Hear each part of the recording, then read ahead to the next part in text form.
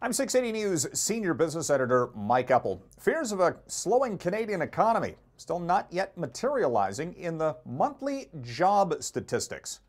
The January data in from StatsCan today indicated an economy that's still adding a lot of jobs, for the most part nationwide. As the labor market grew by 34,500 new jobs, that was on top of the many thousands gained in December of last year, back-to-back monthly gains for job creation, and the unemployment rate coming down to 5.5% nationwide.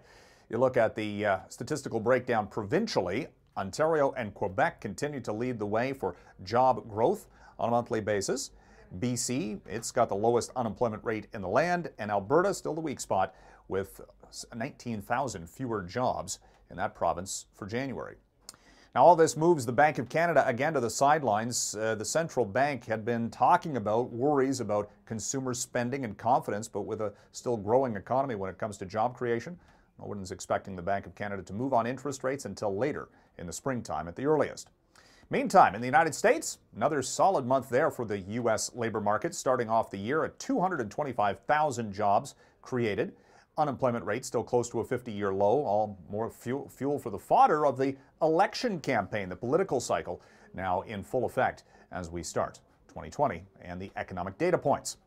Canada Goose, which has been gaining strength recently because of its growing sales in China, well, today put out a warning that the coronavirus is going to dramatically affect its sales in that country. With stores closed, Canada Goose says it is going to drag on revenue from China, and this had its share price today down by as much as 10%. A lot of the luxury brands, including Burberry and others, have been warning about slowing Chinese market sales in the wake of the coronavirus spread.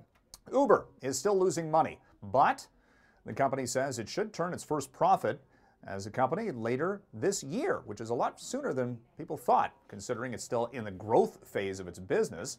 Its revenue was up in the latest quarter. Its overall number of bookings on the rise. Seeing lots of market share gains in ride-hailing and food delivery, among other things. The share price for Uber was up by as much as 10% today. It is still, though, below its starting price when it debuted on Wall Street last year.